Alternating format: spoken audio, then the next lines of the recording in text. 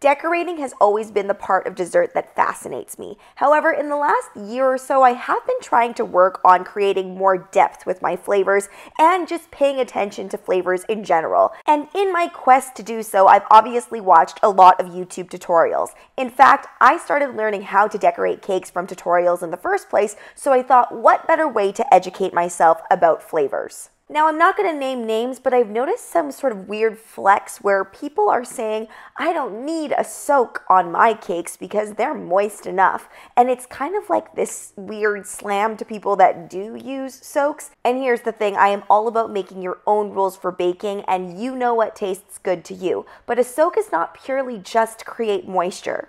Although this is a major positive, especially for someone like myself that makes highly decorated cakes, but it also helps create more depth in whatever flavor profile you've created. Be sure to check out my next video to see what I do with this cake.